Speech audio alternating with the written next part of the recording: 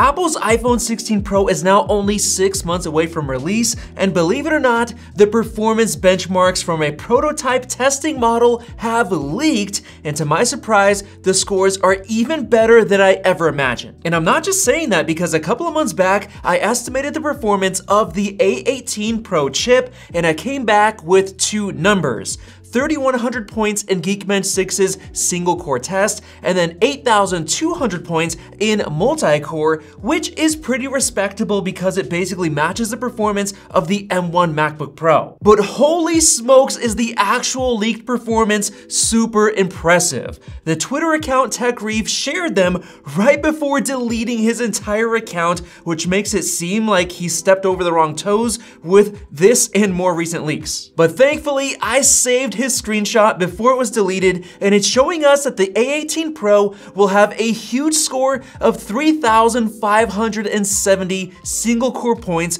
which is an improvement of 22.5% compared to the A17 Pro, which is massive. And then even crazier, 9,310 points in multi-core, which is 29.3% faster than the A17 Pro. And then looking at graphics performance, it goes even further in 1440p Aztec Ruins high tier off screen, being 37% faster. So how in the world do you make sense of such a massive improvement compared to what we got with the A17 Pro versus the old A16? Well, that's exactly what I'm gonna do in this video, including talking about a brand new core layout, as well as why the A18 and A18 Pro chips will be much more similar than you think. But jumping right into why these benchmarks are so impressive, I personally believe that the A17 Pro chip wasn't fully redesigned from the ground up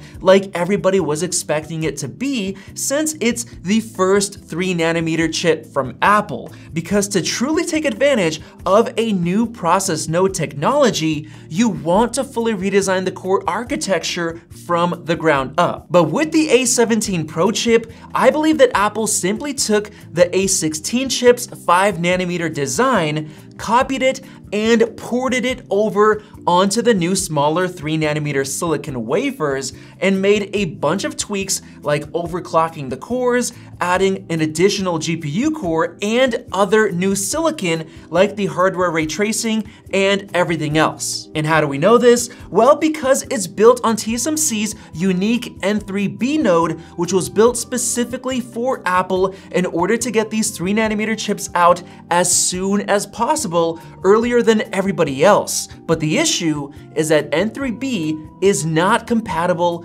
with the future industry-wide 3nm nodes, including N3E and N3P. So if Apple fully redesigned the core architecture of the A17 Pro chip for the N3B node, they would have had to fully redesign it again for N3E because it's actually different, which is why I believe they took the easy route of simply porting the old 5nm design onto the new 3nm node and tweaking it. One piece of evidence for this is that the A17 Pro die is actually smaller than both the A16 and the A15 in terms of square millimeters.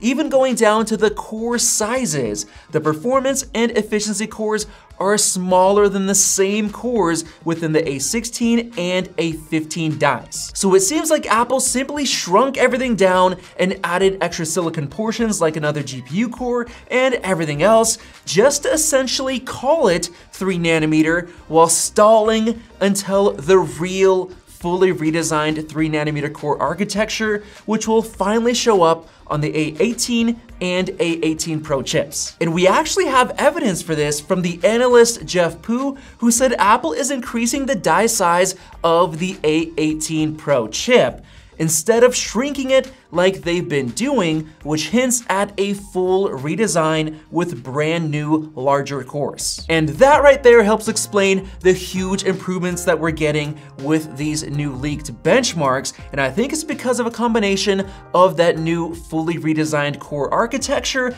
and the addition of some extra cores. Yes, I said extra cores because I personally believe that the A18 Pro chip will come with 6 efficiency cores instead instead of 4, which is essentially adding 50% more E-cores, which is the easiest way to explain such a big boost in multi-core performance. And if you're excited for new AI features, then definitely try our sponsor Wondershare's Filmora video editing app, which just got some major AI features including AI translation, STT bilingual subtitles, and AI music generation. Just check out how easy it is to translate a clip by right-clicking on it and going to AI translation, choose the languages, and within moments, we got this. And you guys can tell that the audio quality is definitely better. Können Sie sehen, wie hoch die Audioqualität ist? Auf jeden Fall besser. Or if you want to keep the English vocals, you can use the speech-to-text bilingual subtitles feature, which shows both languages on screen. Filmora also has tons of commercial music to choose from, or you can make your own with the AI music generator, which is actually the background music that's playing right now. So go ahead and download Filmora for free today and enjoy its multilingual magic AI features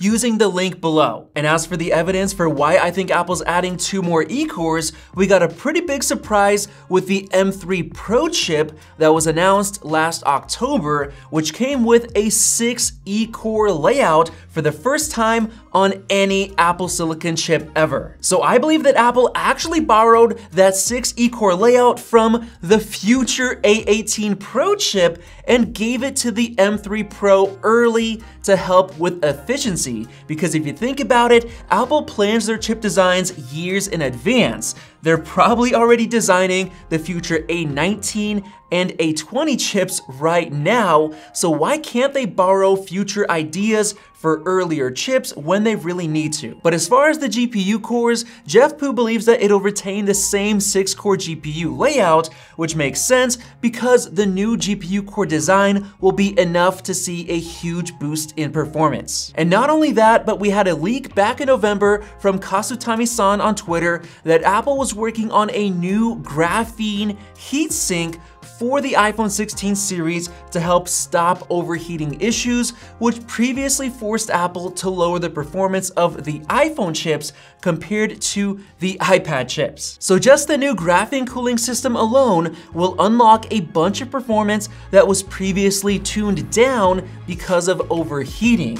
So both that and the new GPU core architecture can explain the huge performance improvement in graphics. Now, as far as which iPhone chips are coming this year, it's already been leaked that we'll be getting the A18 chip for the regular iPhones and A18 Pro for the Pro models. However, I believe that they'll actually be the same physical chip, but with the A18 actually being a binned down version of the full A18 Pro. So my belief is that the A18 Pro chip will come with 2 performance cores, 6 efficiency cores, and 6 GPU cores versus the regular A18 that'll only have 4 efficiency cores and 5 graphics cores, so some of them will be disabled, and that'll give us enough of a difference in total to make people want to buy a Pro model iPhone for that extra performance. And why do I believe Apple will do this? Well, because we had leaks within early iOS 18 code that mentioned that each of the 4 new iPhone 16 models is getting the same exact system on a chip, identified as T8140 or codename Tahiti, which is what Apple calls the A18 chip internally. And seeing as Apple has already given the current Pro model iPhones the A17 Pro chip, while the regular models have the A16, Apple will 100% move forward with this strategy of giving the Pro model iPhones better chips, as in the A18 Pro, while the regular iPhones will get the regular A18. But secretly, both chips will share the same exact design, printed on 3nm silicon, which means everything about them must be the same. And guess what? It was reported that the regular iPhone 16 models will be getting the same 8 gigs of memory as we're getting on the 16 Pro models, which makes it a heck of a lot easier for Apple since they'll always just be printing the same chip design. But then Apple will test each A18 chip die, and based on the performance of the silicon and if there are any flaws within some of the cores, Apple can simply disable some of those cores and some specific sections of silicon exclusive to the A18 Pro, and then sell that as an A18 chip.